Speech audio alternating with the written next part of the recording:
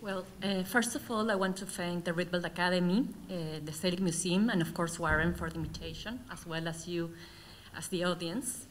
As Warren mentioned, I work as a curator, but my initial education was a clinical psychologist with a specialization in psychoanalysis. As a result, a line of my research revolves around subjectivation and neoliberal politics. Also, it's important to mention that I was born and I am currently based in Lima, Peru. This fact will appear throughout my presentation in different ways. The talk that I'm going to present today is called Notes on Wellbeing and Affective Resistance in Times of Cognitive Capitalism, and is divided more or less in 3 chapters. It results from an investigation that I started last year in the context of a residency in Barcelona, that then took form of a paper for a symposium and a book in Colombia, and that now I am presenting here in this talk. I will basically read the paper, but I want to propose the following dynamic. I will start showing a single image of an artwork or an artistic practice that has triggered or generated ideas related to these 3 different chapters of the talk. Hopefully, later on during the Q&A or probably during the roundtable, we will have time to discuss in a more detailed way the images. So the first chapter is called The Wellbeing Industry in Cognitive Capitalism. I will start reading, so please stay with me. Undoubtedly, we are living in a period in which an economic logic dominates the social imaginary at every level. The common sense is not only that there is no viable alternative to capitalism, but that everything in society must be managed as a business. In this context of a mercantilistic global imaginary, the notion of well-being has emerged as a category of political and economical analysis, to later become a powerful industry oriented to the mass production of an over-adapted subjectivity. In his article, The Economy of Unhappiness, British sociologist William Davies argues that the commodification of the notion of well-being is a relatively new phenomenon that results from the intangible nature of labor in Western post-industrial capitalism, or in other words, of cognitive capitalism.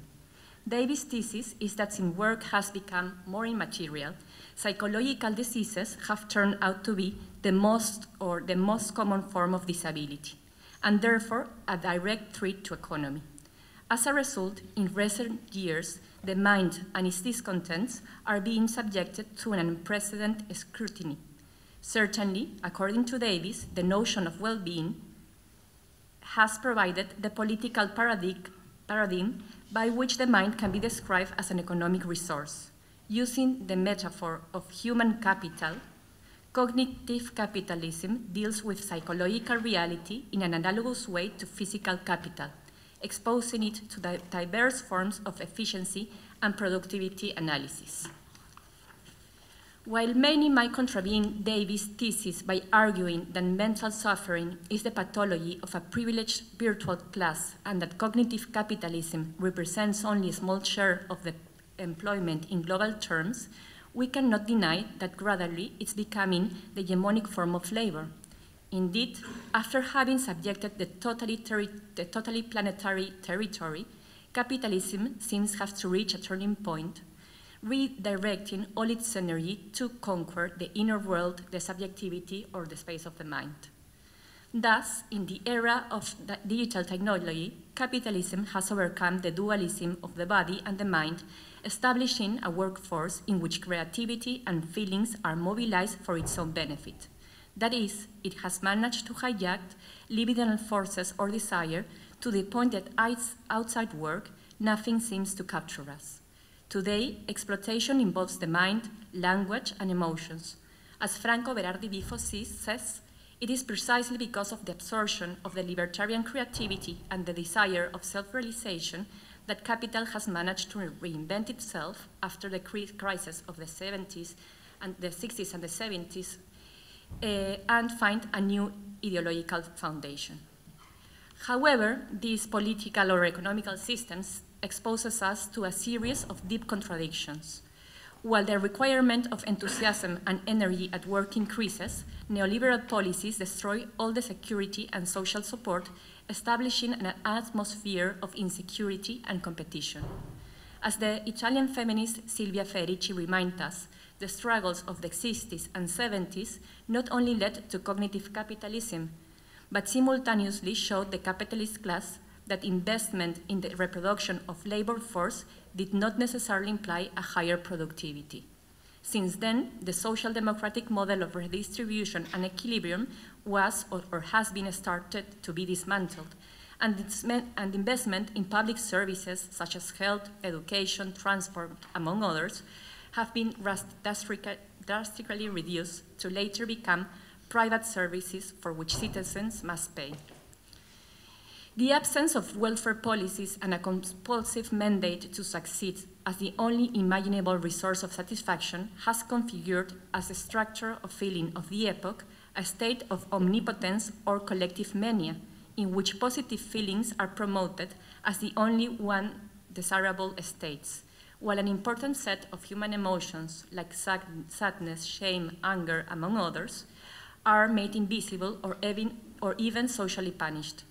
As a corollary, not only the contemporary psychological discourses are increasingly focused in generating productive and over-adapted subjectivities, but what is most alarming is that the development of the pharmaceutical industry is following this same idea.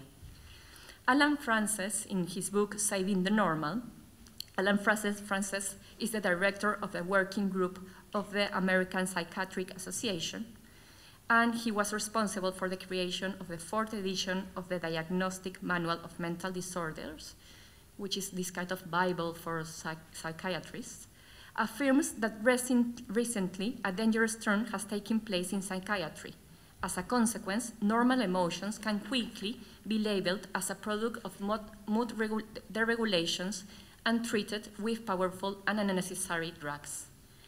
Underlying this turn, it's possible to find the inflation of a long-standing thesis in the psychiatric world, the chemical imbalance theory. The chemical imbalance theory understands mental disorders as a result of potentially identifiable deviations from normal biological functioning of the brain.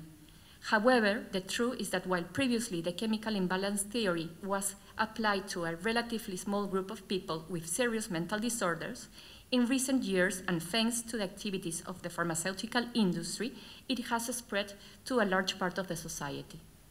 In this way, awareness campaigns on mental illness for depression, anxiety, stress, attention deficit disorder, among many others, have founded by the pharmaceutical companies create the impression that the biochemical basis of psychiatric disorders is well established, when it's really not so sophisticated. No?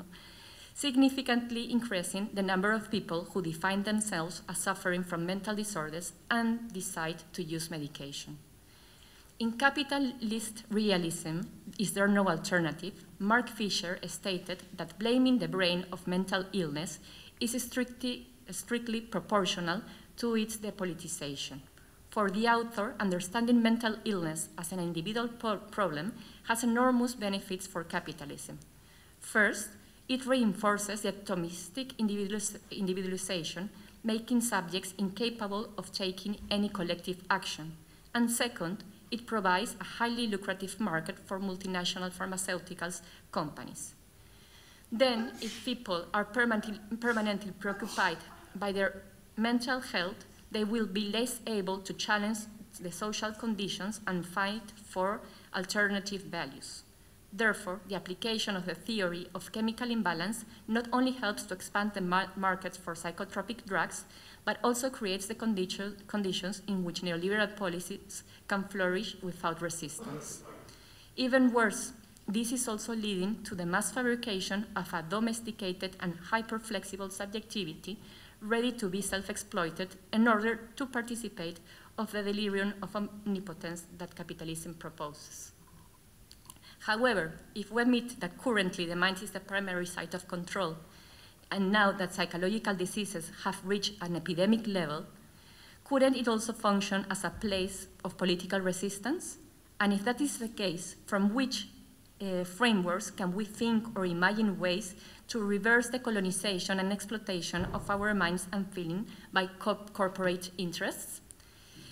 Well, having said all this, or having in some way explained the panorama of how mental health or well-being is understood under the regimen of cognitive capitalism, what I want to do in the rest of this talk is to delve into two alternative discourses about well-being that have a historical importance and that are increasingly being deemed as naive or lacking of scientific rigor.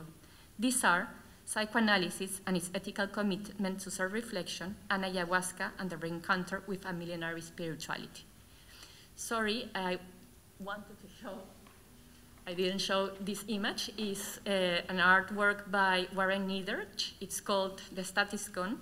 And in some way, I chose this image to represent this first part of my talk because it talks about all the forces that in some way are shaping the brain's neuroplasticity. As I told you, probably we will have time to discuss this image and its relation to each of the chapters of the talk afterwards, during the Q&A or during the round table.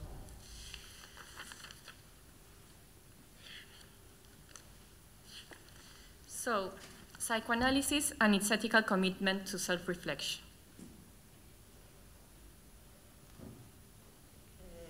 This is an image of Valentina Desideri political therapy, and it has been, well, Valentina's practice has been really important for me to think about the relation of psychoanalysis to self-reflection and to feelings.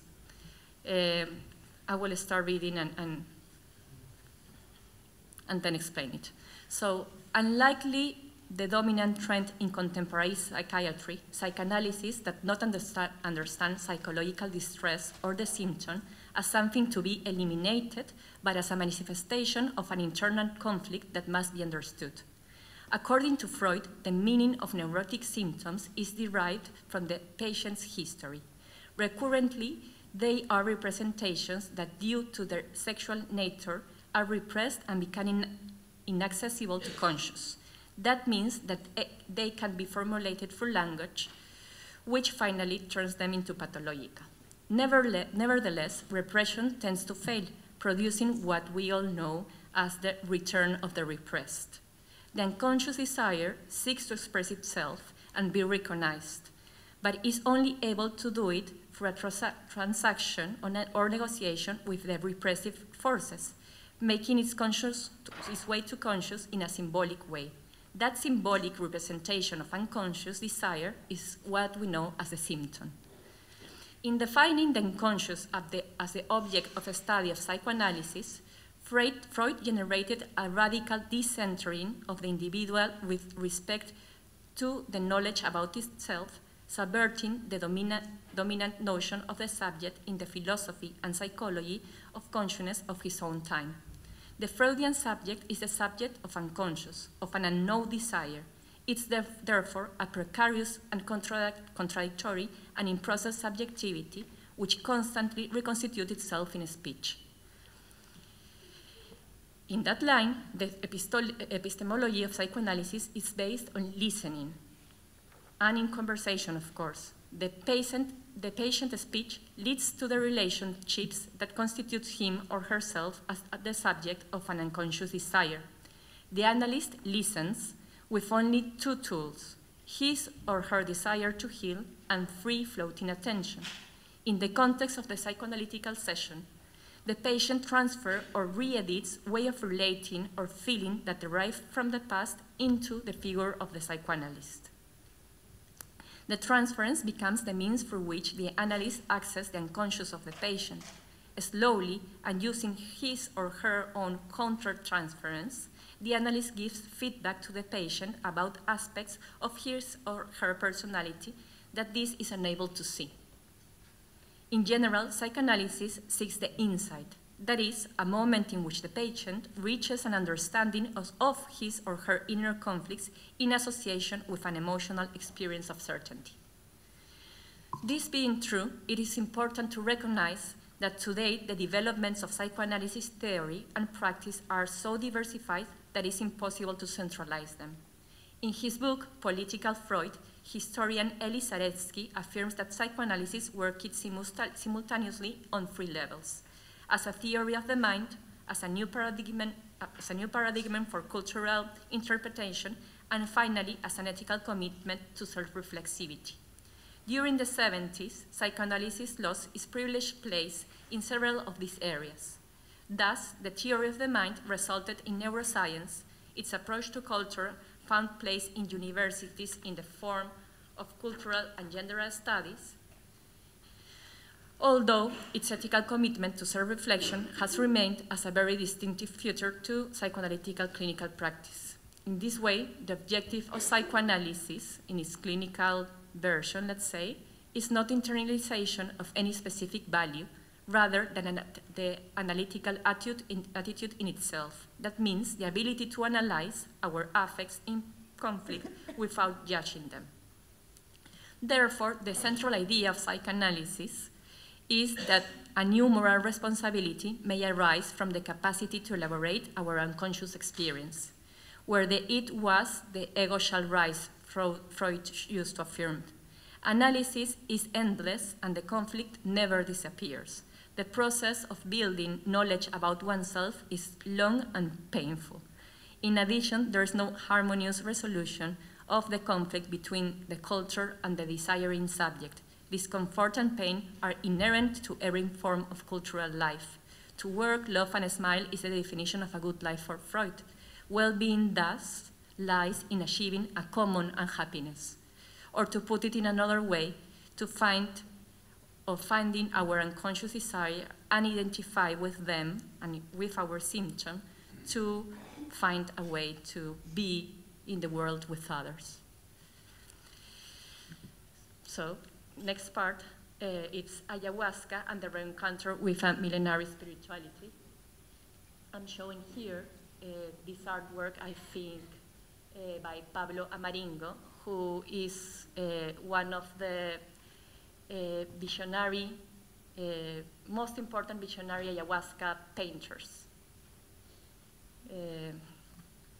So, ayahuasca, and here I'm gonna repeat some things of the last talk, is a Quechua word whose roots are aya, which means soul of a dead person, and huasca, which means rope or vine. Therefore, it could be translated as rope of the souls or vine of the dead. Its use has spread throughout almost all the indigenous cultures living in the Amazon basin of Peru, Ecuador, Colombia, Venezuela, and Brazil.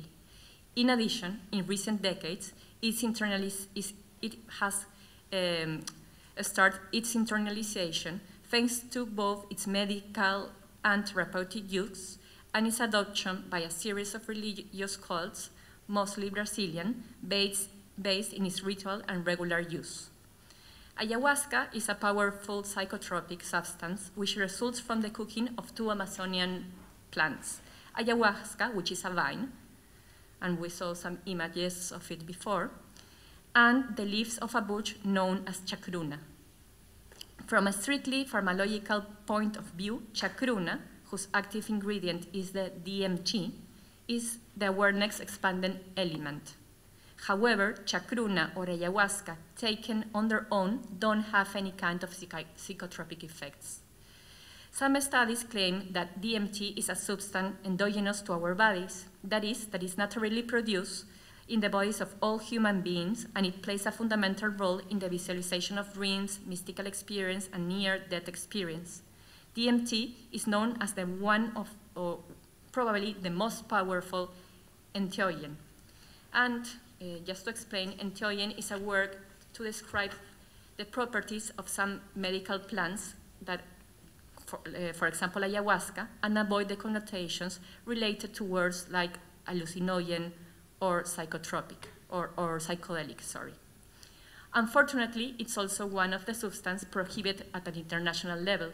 For that reason, despite the fact that the use of plants with entheogenic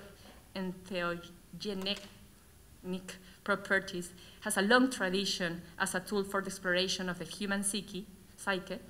Almost all scientific and academic investigations around them has been suspended during the past 30 years. The first step towards understanding the legal status of ayahuasca in an international context is to make a categorical distinction between its use as an ancestral medicine and a laboratory-produced DMT. Ayahuasca is not a drug but a medicine, and in the case of Peru, it has a tradition of more than 5,000 years. Not even the process of evangelization, enslavement of the indigenous population, and more recently, terrorism, has been able to raise its practice. Moreover, very recently, it has been declared part of the country's national cultural heritage. One of the main characteristics of indigenous healing with ayahuasca is that it is based in an understanding of the universe that recognizes the multiplicity of spirit and forces that actively intervene in our lives. The return to La Maloca, and Maloca is the ceremonial house for the Shipibos, which is the cult, like the people from the Amazon that live specifically in Peru, is the term of the indigenous organization of the Amazon basin, known as COICA, because they are part of this group, employed to explain the understanding of well-being. For them, to return to the Maloca means to recover our ancestral knowledge of harmonious relationship with environment. In this context, the ritual of ayahuasca plays a fundamental role for all these cultures, since it works as the gateway to reestablish a sacred relationship with elemental forces that, even we don't realize, traverses us. It is a healing process which reintegrates the patient into a larger reality that takes place with a holistic process in which the physical, the mental, the material, and the spiritual dimensions of life are fully acknowledged and honored. While the plant is the one that heals and teaches, the role of the ayahuasca healer or shaman is to provide the conditions in which this intimate and profound contact between the plant and the patient can take place. The tool that the shaman uses is known as the Icaros. Los Icaros, or the Icaros, are these chants which show the patient the path to go in and outside the ayahuasca trance. Apart from the Icaros, the shaman does not speak much. On the contrary, it's the physical process of purge or catharsis what is the most important part. The ayahuasca cleansing is integral and enables the patient to purify the negative feeling stored both in the body and in the mind. In the ayahuasca experience, there are several stages, very organic moments of pure sensibility and moments of an extraordinary lucidity which heal and leads to self-knowledge. Rawa Muñoz, who is a Peruvian shaman that I've been interviewing like in the last months, and who is also a psychotherapist, he's based in Lima, and he normally gives ayahuasca sessions to people that are not necessarily indigenous and have an indigenous tradition, but want to try the experience, says that compared to psychotherapy, which is a long-term process, ayahuasca enables the patient to see everything in a single session. In addition, and also in a different way to any kind of psychotherapy, the word does not have, like words, conversation, don't have an important role. There is a natural understanding that remembering or putting into words is not important. Healing does not involve recalling what has been experienced, but lies instead in the very experience itself. In Antipodes of the Mind, Benny Shannon argues that all the mental functions that we associate with the human condition, including memory, imagination, and language, may have arisen from interaction with the entheogenic plants. Thus, Shannon suggests that the hallucinatory effects of these plants might have been decisive in the origin of many humanities, cultures, and religion. Moreover, many ayahuasca practitioners claim that ayahuasca is here between us to spread information from one species to another in order to mediate our relations with the environment, and that therefore the plant might become a catalytic influence in the awareness of the world environmental crisis. So basically what you see what I've done is like present three very different understandings about the way in which we can understand what's well-being in our contemporary world. And paradoxically, they coexist. No? Probably in Peru, which is a post-colonial country in which time is also like very heterogeneous, you know. You can find people living in the city, you know, integrated to like an international kind of cosmopolitan way of life, but at the same time you can find non-contacted native groups. You know, time is very, very different, like in those conditions. These like different understandings of well-being just coexist as part of daily reality. But well, I want to present some provisional conclusions because I am also aware that I've presented three different discourses of paradigms on well-being. So, in the course of this talk, I have presented three discourses which, while very dissimilar, coexist as models of how to understand well-being in the contemporary world. The three of them are available for us as possible ways, paths, etc. The hegemonic model is, without doubt, the one of the ontology of the business of capitalism. From that perspective, well-being lies in the submission of the mind to the world. That is, basically adapting to the capitalist system and being as competitive as possible. In recent decades, this ideology has been materialized in a new way of life that has violently imposed as the new status quo, which combines a very high productivity with a generalized precariousness. With this framework, psychotropification, which is the massive use of medication, acts as a powerful program of social control backed by the pharmacological industry.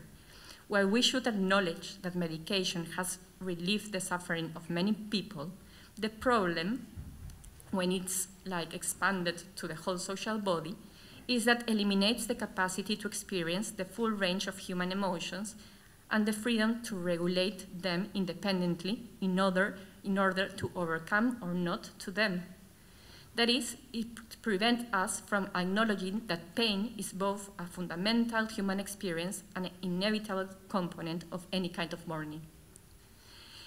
As an alternative to this hegemonic discourse, I have presented two different ways of understanding well-being, that of the psychoanalysis and self-reflection, and that of the ritual ingestion of ayahuasca and their encounter with a millenary spirituality. Currently, both discourses have been subordinated and deemed as naive or lacking of scientific rigor.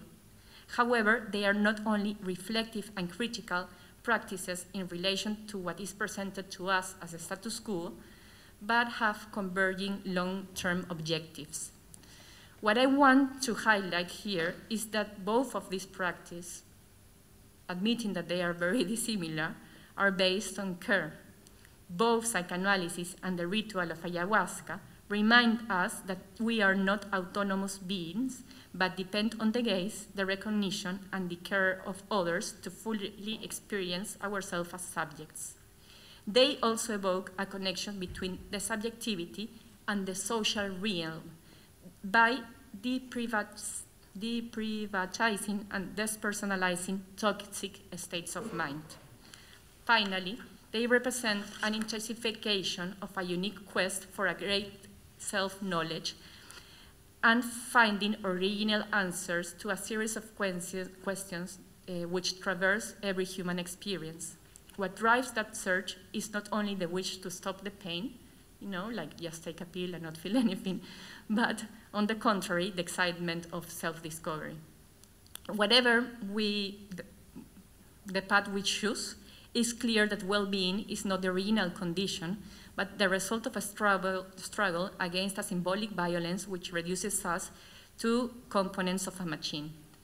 As the Brazilian curator and psychoanalyst Welly Rolnick states, well-being has to do with the affirmation of life as a creative force, with its power of expansion, that depends on an aesthetic manner of apprehending the world.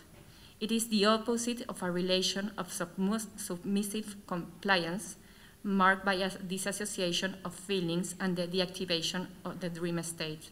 Rather, it has to do with the experience of participating in the construction of meaning and existence, which gives meaning to the fact of living and lets us to feeling that life is worth living. Well, thank you very much.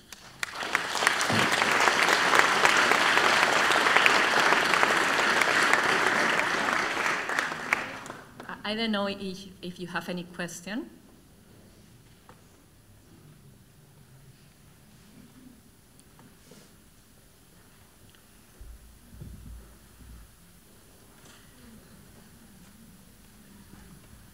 Hello, thank you for the talk.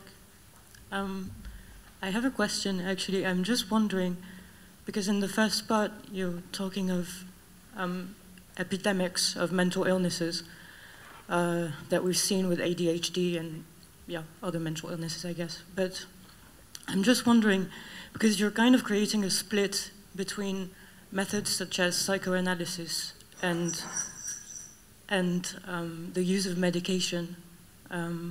But do you really consider them as epidemics due to the use of medication that has increased, or just that maybe some people who were not diagnosed before can be diagnosed now with the knowledge we have? That's kind of my question. Well, I consider, of course, mental diseases have always exist, but the problem that I think William Davis detects is that cognitive capitalism is using our emotions, feelings, cognitive capacities, Work previously didn't involve, these emotions, feelings, desires. So, insofar as this is happening as a condition of contemporary life, mental illnesses have become an epidemic, related to work, of course. For example, if you read some statistics, people are being absent to work because of mental disorders more than any kind of physical pain or problem. So this is, I think, a characteristic or a feature of contemporary life. And that's related to the overuse of medication, because in so far mental illness becomes a problem for the economy, neoliberal politics start to target them, and the pharmaceutical industry in some way follows this idea, and presents different alternatives to just stop mental illness by taking a pill, And of course, for example, in psychoanalysis, medication is very used, It's not that psychoanalysis is not accompanied by medication when it's necessary, but in a very different framework. It's used only when it's necessary, not just because we have to stop the pain and be more productive, which is, I think, the model that cognitive capitalism is proposing in some way. Okay, thank you.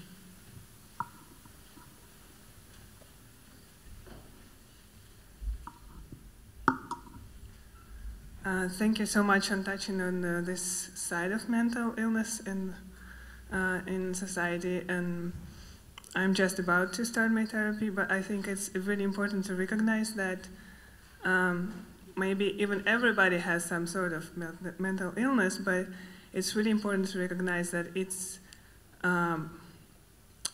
it happens because of system we live in. So it's the scars that the system leaves on us.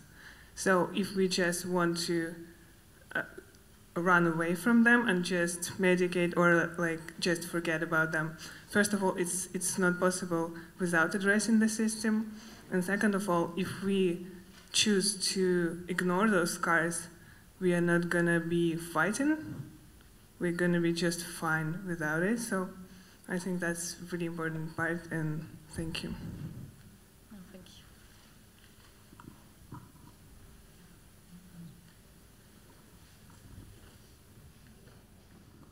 you. You touched and you had to think about political therapy, but you didn't really go into it into your talk. And I was wondering if you see that somehow as another alternative pathway. Then I was also kind of just thinking about like Jodorowsky's psychomagic and this idea of like maybe there's a combination of kind of the surreal juxtapositions of ayahuasca and political therapy in some sense. Probably. Well, political therapy is a...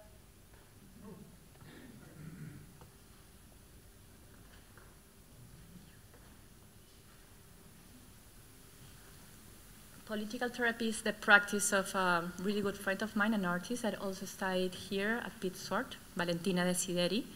And basically what she's proposing is to find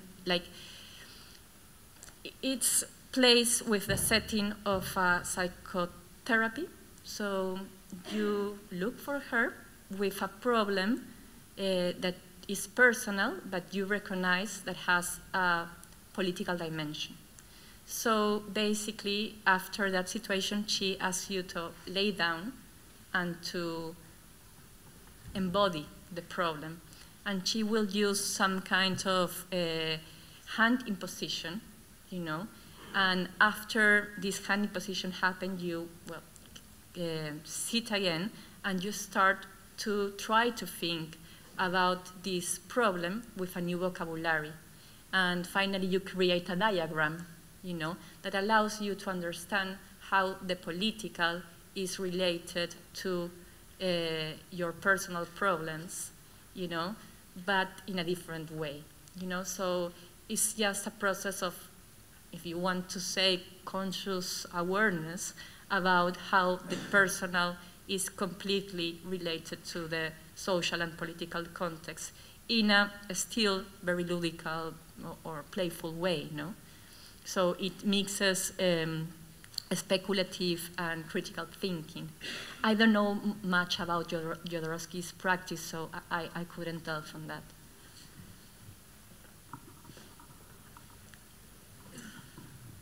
I was wondering, Florencia, if you could open up a little bit more this relationship between the scene of psychoanalysis and psychotropic drug-taking practice experience, because it seemed, you know, on the surface they seem to be quite polarized, perhaps even opposite. You know, one a very bourgeois institution that costs a lot of money and takes a lot of time, one using language, one, in a sense, coming into language through a different mechanism. But I get the feeling you want to think them together, but I'm not quite sure exactly how that's going to work.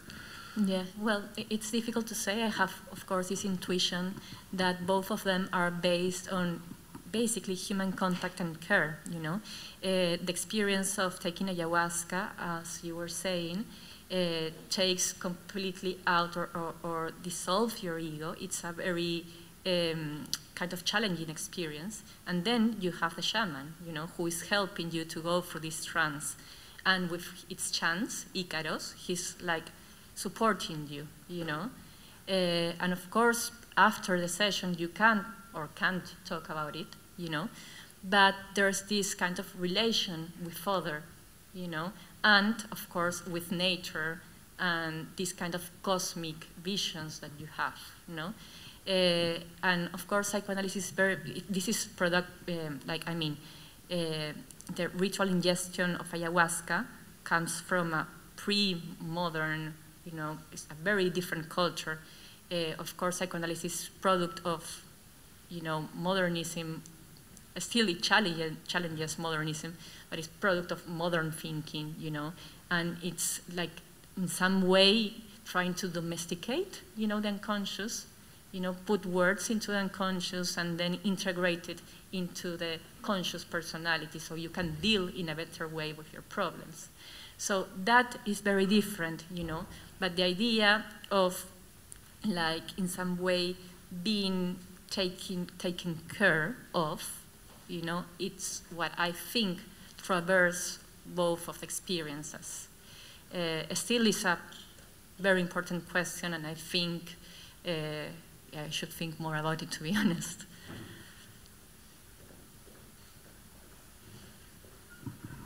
Hi there. You were beginning to talk about this idea in reference to both of these situations, ayahuasca and shamanism and psychoanalysis and the psychotherapist.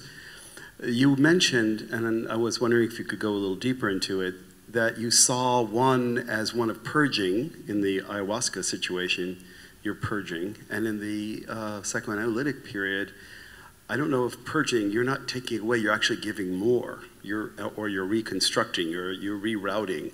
Yeah. You're rerouting stories. You're making your life story more continuous, or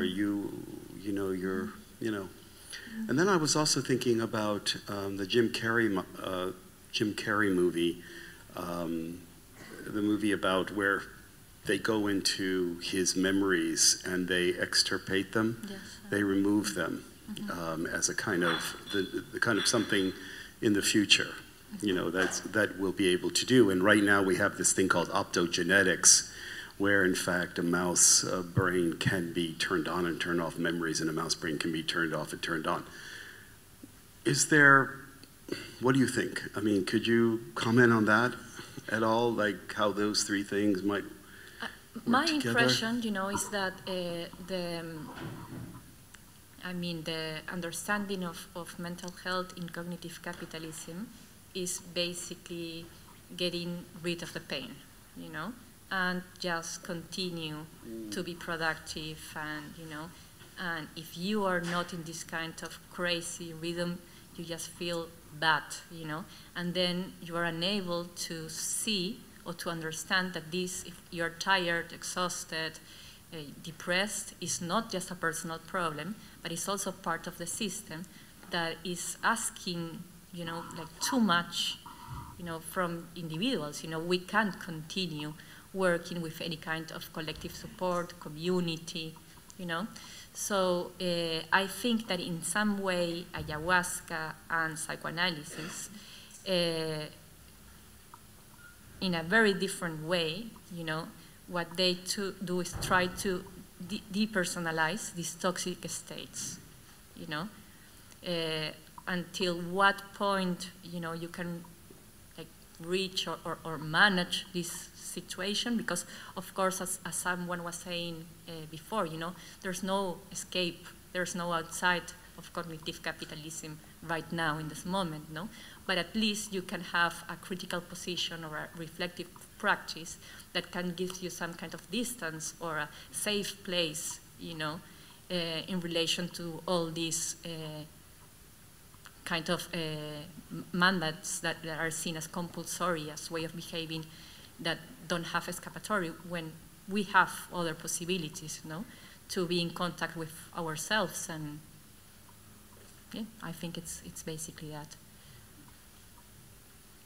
I'm talking here from the point of view of psychologists. It sounds like that, you know, in a way, it's a very neoliberal situation. It's about destroying the socius, the social network, the safety net, and the process of individuation and the idea of the individual, and that these drugs are more, they're not dealing with repairing the social fabric, but are actually isolating the individual even more within their own psycho. Of course, right. Yes. And I know, for example, psychoanalysis has been like criticized a lot because of being like super elitist, taking a lot of time from you, taking a lot of money. But there are some like kind of therapies that are derived from psychoanalysis that share the same principles. For example, like the personal as political, you know, and the idea of analyzing feelings, maybe in like a group of peers, you know, like this kind of sharing feelings, sharing preoccupations, you know, and having a space to talk and to reflect, you know, are increasingly being used in different societies, you know. So if you can't pay for kind of traditional psychoanalytical therapy, which of course, as I already said, is super elitist, you have access now to different support groups that use the same principles. Do you mind if I just follow up? Thank you for your talk, Florencia. And just to continue this notion of the production of symptoms and actually the production of pathology, which is not only being produced by the fact that the pharmaco industry is hyper attentive to every deviation from a supposed norm of happiness and well-being, but actually implementing performatively a kind of production of pain. And it's not only at the level of the psyche, but also at the level of the soma, let's say, right? So in the US, there's an incredible advertising for Tylenol, in which is actually pain is represented as a good thing. Like, it's normal for you to have pain, it's okay, but for every pain, there's a Tylenol, so we'll take care of your pain, right? But I was thinking in relationship to taking care, which is then psychoanalysis or ayahuasca,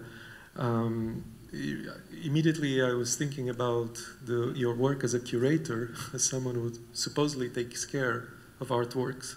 And I was thinking about, if you could talk a little bit, how is it that for you as a curator, you can think about a kind of affective resistance and a taking care of that is not, let's say, pharmaco-paternalistic, but another kind of curatorial imagination or practice?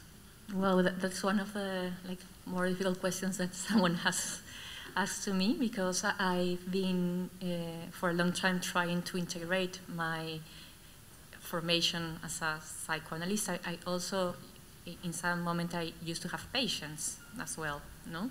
So I got to have a clinical practice and my work as a curator. And of course, I find many similarities in the way in which you, for example, deal with the artist, do a studio visit. In an infrastructural level, I think it's much more complex, because the art world ideally is a space where you can, where like a lot of discourses around, I don't know, left politics happen and circulate, but it really has very clear administrative barriers, no? So, of course, I have like an ethic developed as a curator, and of course, it's informed by my practice as a psychoanalyst in some point in my life, you know. But of course, it's also related to this reality or to these circumstances, no. And for example, in Lima, in Peru, it's very different from here, because I work in an independent art space, which is supported by the Initiative for Art Foundation. But on the other side, I also work in a space of a collector, you know, of a Latin American collector. So, you know, decisions do not necessarily respond to what is good for the public, but probably to some specific interests. So, you know, it's complicated to answer.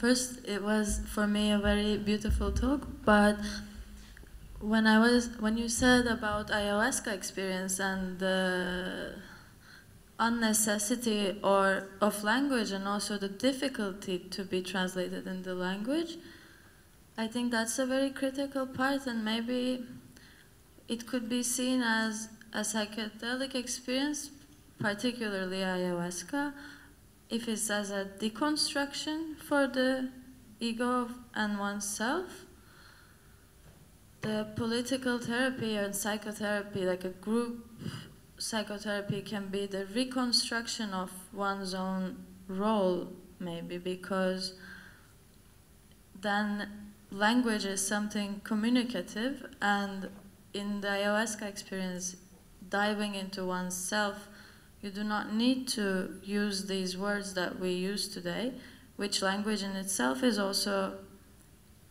built in almost the way in which you cannot pronounce some sort of things. Therefore, maybe the political therapy could be a very efficient, maybe, or what do you think about it, way of rebuilding a language in which these can be discussed or communicated between people. For I experience sometimes after a psychedelic experience, in the real world of set values, it's very difficult to respond to something because it doesn't make sense to you. Yes, I agree. For example, in the case of psychoanalysis, we have, there are like two different ways of describing dreams. And I'm going to tell it in Spanish because I'm not sure about the exact translation in English. So we have contenido manifiesto and contenido latente, which will be something like manifest content and latent content. So contenido manifiesto is when you turn your dream in a narrative. But have you seen that every time you turn a dream into a narrative with language, it loses a lot of sense? You know, because language is organized, past and future is logic. Subject and object. Yeah, and in the case of dreams, for example, that could be near a psychedelic experience in some ways. You have the no contradiction principle, you know, things can be and cannot be. There's no time. There's other two mechanisms that are known as condensation, which is, for example, one person can be three other persons at three other people at the same time, and desplazamiento, displacement, which means that some things, like an issue, can be displaced in a completely different situation, or a person can be a complete different person or situation. So this kind of not logic experience, when you translate it to language, loses a lot. And that's why I think it doesn't necessarily make sense in a psychedelic ayahuasca or even like dream experience to translate it to language, you know, because you lose a lot. Of course, it's important because it's the way that we also have to communicate or to understand ourselves. Mm-hmm. Maybe it's something that you can't avoid, no? Yeah. But when I've heard close friends talking about their ayahuasca experience, it's like, it's super difficult to explain, no? Yeah. It's and almost, yeah. I think this lost in translation part of it constitutes the core of it, and when sometimes in translation it becomes so sounds very naive and far, and I think this is how the cognitive capitalist hegemony can easily discard these things as just untrue. Mm-hmm. And maybe the political therapy or psychoanalysis can be a tool for communicating, rebuilding, reconstructing these experiences into communicable or a common understanding, like a new language almost, using the terms we have today for language. And in this way, maybe it could come back to relevance in political discourse. Yeah, I agree. I think well, Valentin is also trying to do that specifically, no? Mm-hmm. So, yes, I think that could be an alternative, of course. And I don't know, for example, now ayahuasca, this is something very new for Peru, because in Peru you never have had the necessity to plant ayahuasca. So basically, if you want to consume ayahuasca, you get in contact with a shaman, and the shaman will go to the Amazon and just take it. You know, it was like a free resource. And now that I was talking with this shaman, Rawa Muñoz, he told me it has disappeared. There's no ayahuasca, you know, in the places that we used to find it. So probably we will have to like intern ourselves like deeper in the Amazon to find it, you know, and well, in some point, because also of like this kind of spiritual tourism from like the West towards like the Amazon, I don't know what would it mean if in some point an ayahuasca needs to be planned, you know, as any other drug. What does it mean? What does it loses in that process, you know? So there are a lot of ethical questions that the use of ayahuasca is like facing in current times, no?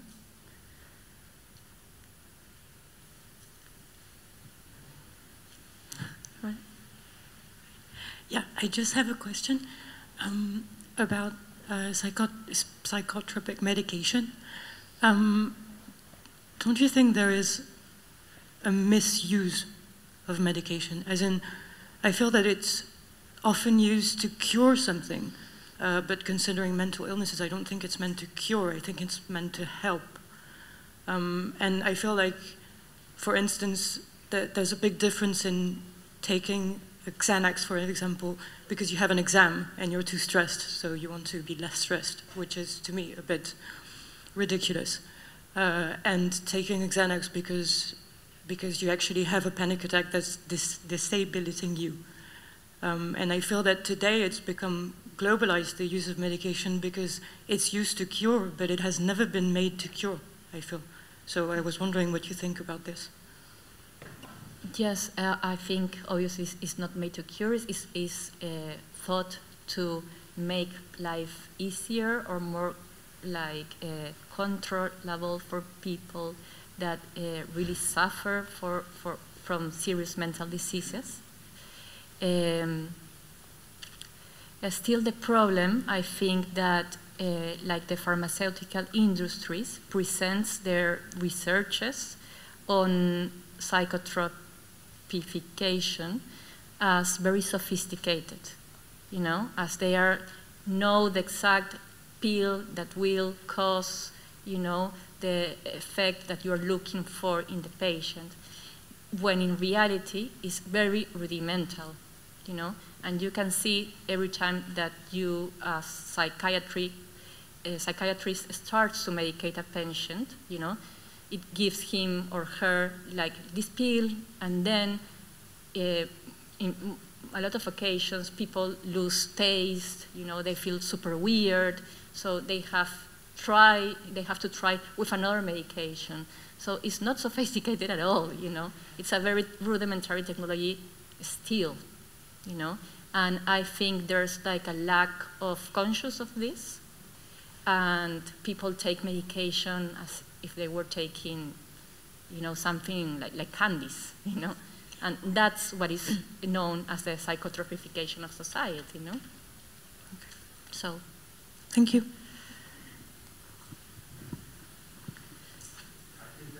Yeah. We have one more question.